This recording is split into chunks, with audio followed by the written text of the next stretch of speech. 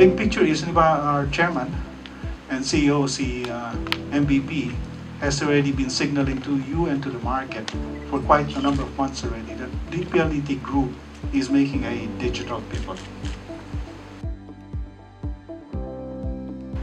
In LTE-Advanced, we widen that road by 1 or 2 lanes. In the case of Boracay, we'd use 2 additional lanes, so it becomes 3-lane street. This means more cars can travel, and they can travel at a higher speed. So speed is the key advantage, speed and capacity of LTE-Advanced and carrier aggregation.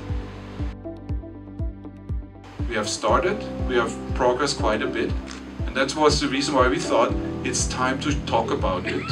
It's not only a plan, it's a major step forward, and we will continue to improve over the next year.